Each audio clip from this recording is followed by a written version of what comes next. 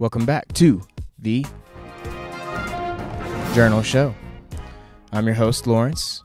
If you're not familiar with the premise, I have been going through a series of reading off my old travel journals, and I've been doing it in my apartment mainly, but I'm getting ready soon, in about a month and a half, to take off in this here van to LA, where I'm going to just kind of essentially be homeless and pursue some dreams out there, find some opportunities, see what life brings. I'm bringing my camera with me and my microphone set up and my lights and everything, and I plan on pushing my podcast, which I started, and continuing this journal show and seeing how this YouTube channel evolves. So for now, I'm just testing out how it's going to be filming inside my van, aka my home. Maybe I'll give a little van tour, maybe. But yeah, hi. How are you today, YouTube? I'm doing great. Thanks for asking. I haven't really looked at what I'm going to read yet. I will say I am just kind of excited about what's happening, what's coming up in my life. Hold on, someone's talking. What's up? Hey, you going to work? Not right now. You going to work out? No, I'm not going anywhere. Oh, okay. It's 6 in the storm. Yeah, I feel it. Yeah, it's going to be a tornado watch till 11. Till 11, there's a tornado watch? Yeah. Just be careful. Yeah, I mean, I might go in later, but right now, I'm testing out shooting some stuff in my van. Okay. Like with my camera and stuff. Okay. Well, I didn't mean to bug you. No, you're not bugging me. All right. I'll talk to you in a little bit. All right.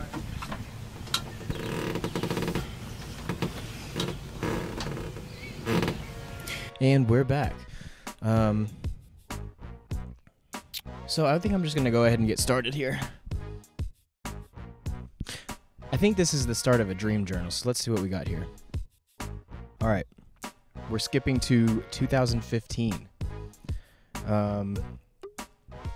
This journal here says, endless possibilities, inspire, engage, collaborate. And it's just a little ruled, lined paper.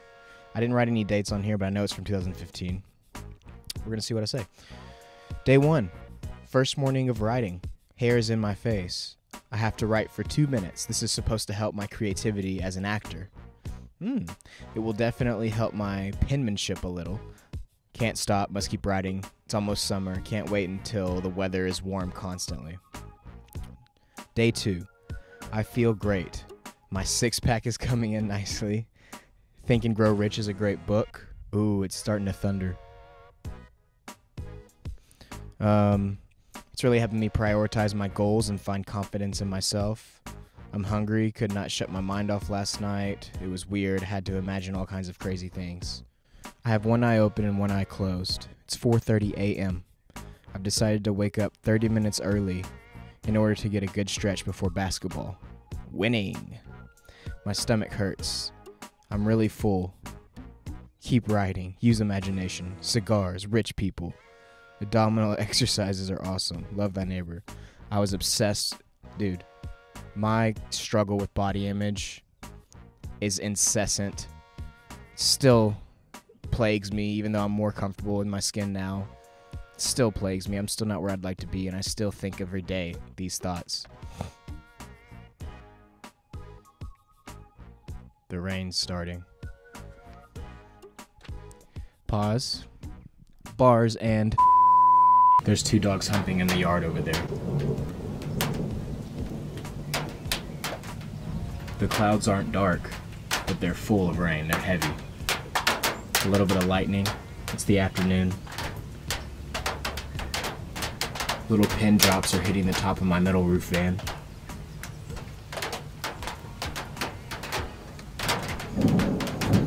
It smells like spring.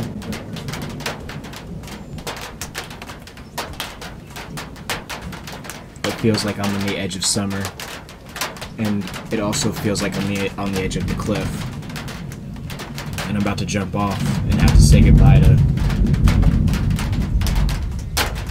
once again, say goodbye to the life that I started building. I'm very good at saying goodbye. sorry, I don't mean to avoid you, but I think I'm gonna lock up this.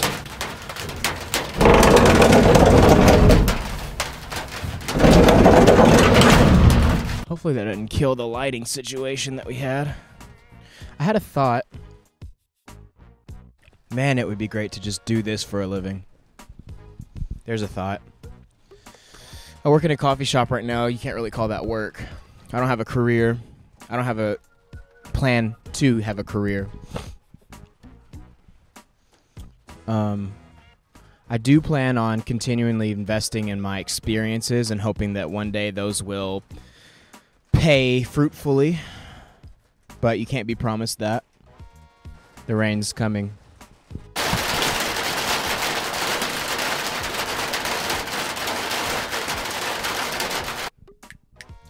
This segment is called, and it's going to be full of little quips and one-sentence stories. Or one-paragraph stories. There is a place he calls home, where he's loved and alone. In the day it's a cave, in the night it's a hug, a kiss and a smile. Though he does not know, he has a power beyond his understanding. The power to push on or destroy a family. He is loved and will be missed, and his life is in our hands. He's so strong and yet fragile, just like a man. I think it's just stories. Did you know dragons are real? It's true. I've seen them. They're in a magical land far away. It's a place locked inside a child's mind and a pure heart. Imagine. Dancing is like telling a story.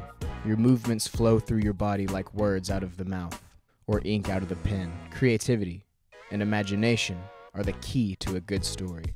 You have to feel the music because each song has its own story. Once you can step into the realm of language without words, you can speak with your body and make people listen with their eyes. The universal language is no secret code. You must simply open the ears of your heart.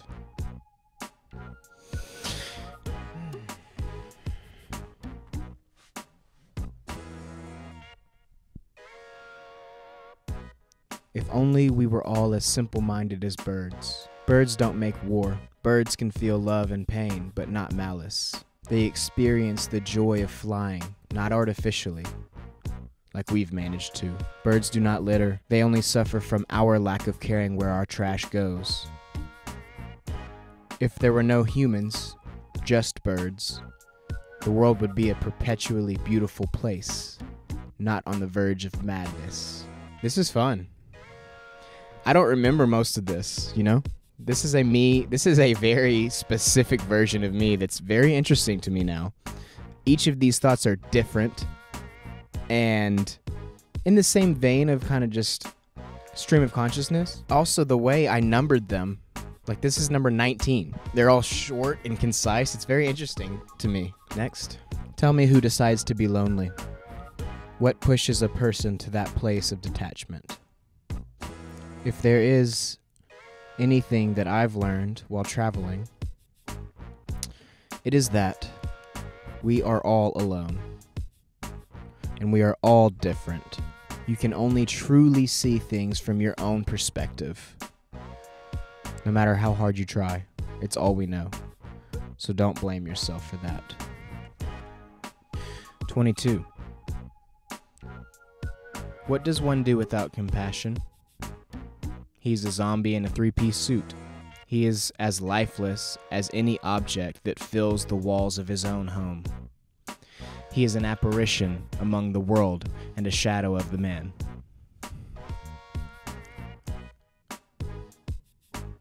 Is it sad that a man's possessions will outlive the man? These things that were hard to obtain and cherished are only gonna be pawned off to the highest bidder or the quickest hands. So, my question is why, as always. What is truly the point in buying a great-sized living space and filling it with items to feel comfortable? Where's the enjoyment in inanimate objects? It's character and love that a being should want. I'm going to leave you on that one.